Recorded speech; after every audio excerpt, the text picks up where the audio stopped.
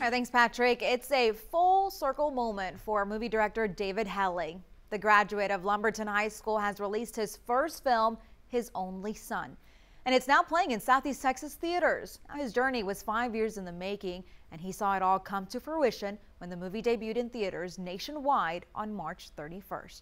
This movie centers around the journey of Abraham when God tells him to sacrifice his only son, Isaac. 12 News reporter Gloria Walker sat down with Helling. And Gloria, tell us what it was like for him to see his project really come to life. Well, Brenda, Helling says he was inspired to share this story while serving in Iraq. He is hoping that bringing this Bible story to the big screen can touch the hearts around the country. Abraham. David Helling feels like his life is a movie. His new indie film, His Only Son, is now playing in theaters across the nation, including the theater where he worked in high school.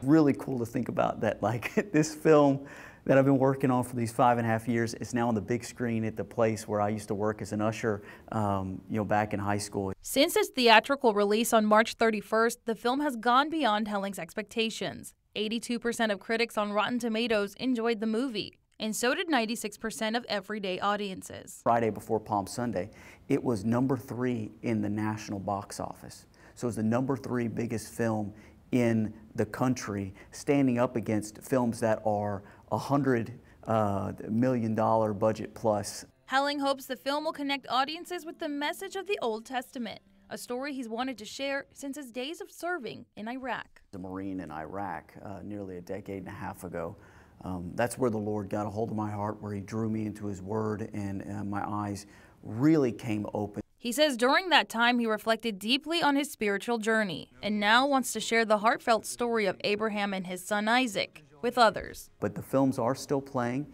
in theaters here in Southeast Texas as of right now. So I would say, hey, get out, go and see it, tell your friends to go see it, tell your family to go see it.